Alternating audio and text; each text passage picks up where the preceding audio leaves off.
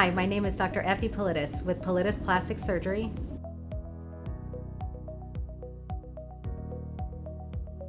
Okay, well, yeah, I'm a Gator. I went there for undergrad. My nurse Jamie as well, her husband and she was a Gator themselves. So not to say that we don't like anyone from the other universities, but it was a fantastic opportunity for medical school, because I did my medical school there, because it was a tertiary center. So Shands and the VA and some of the hospitals we worked at, they really gathered the most complex patients from all over the state, because it is primarily a college town.